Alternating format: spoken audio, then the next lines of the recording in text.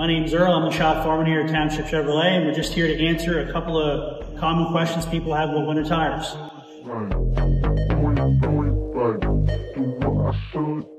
The main difference between summer tires and winter tires is the compound of the rubber. Winter tires are designed to work in temperatures below 7 degrees. They have better flexibility and better grip in icy and snowy conditions. So they work better in the cold. And the tread pattern obviously has something to do with it too. So normally your all-season tires are for dry weather or wet weather or rain. So they have a lot of water sipes that help channel the water away from the tire. Winter tires, they have a tread pattern that's better for snow. They help clean them. They clean themselves out when the snow gets packed in the tread. And they also help divert obviously slush and snow away from the tire so you get a good contact on the road. That's another question we get a lot. When your temperature is consistently around 7 degrees Celsius. So the main reason because of that is with the softer compound on the rubber, they will tend to, they'll wear out quicker if you have them on during warm months. So I guess you could run them all year long. However, they're not going to last as long because of the compound. They'll wear it a lot quicker than an all-season tire. So a winter tire will last just as long typically as an all-season tire, as long as they're being driven in the type of conditions that they're meant to be driven on. So if you use them in the wintertime, you cycle between your summers or your all-season tires and your winter tires.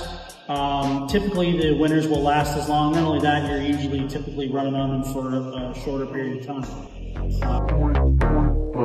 And the name does suggest that you could use them all year round. The only problem is, if you were in Florida, for instance, all-season tires would be all-season because typically their temperature doesn't drop below 0.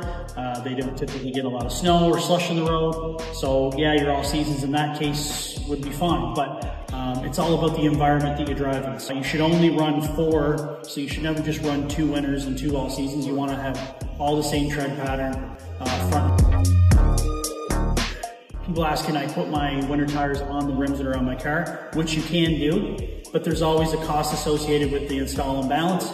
If you're running your tires for 4 or 5 years, it's a lot more convenient to have a set of winter rims.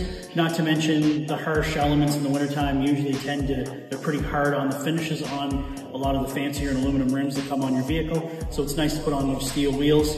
And after a certain number of years, it becomes more cost efficient because just to switch over your tires with your rims every year, a seasonal changeover we call that, as compared to a balance and install, it ends up being cheap in the long run. So a few things to consider.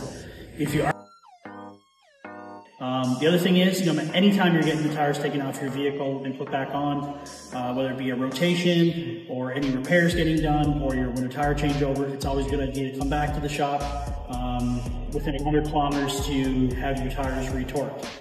There is different types of treads for tires. We have a couple of examples here. So these are both winter tires. These are more geared towards ice and ice tires. These are more of a snow tire. You can see the difference in the tread pattern. These will take studs, which it's up to you if you want to do studs. Studs are really great for ice, but other than that, they don't offer any more traction in snow or slush. So if you're an essential worker that, let's say you have to get to your job, you're a nurse, a police officer, you're a firefighter, and you need to get to your job and your place of business doesn't close down, well then maybe studs are something you might want to look at.